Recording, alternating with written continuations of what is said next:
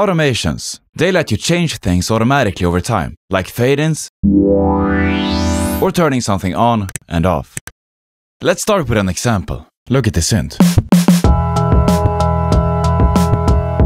Let's fade it in using automations. We'll make a selection where we want the automation clip to be placed.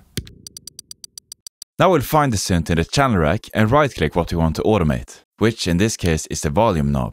Hit Create Automation Clip. It will appear in the playlist. At the start and end of a clip, we can see control points. Let's drag down the start one.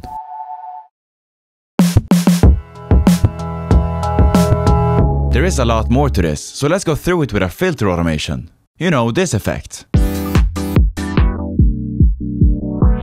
For that, we need a low-pass filter. A low-pass filter cuts off the high frequencies. Or on my voice, it sounds like this. Let's add one to this synth. I'll add the effect called Fruity Filter. By adjusting the cutoff, you decide how much of the high frequencies it should remove. Now we'll create an automation clip. Right-click the cutoff knob, create automation clip, and in the playlist we'll find it and change the control points for it. Between two control points we find the tension handle. With this we can adjust the shape of the curve. This is from a full beginner series on FL Studio. You find it here on the YouTube channel.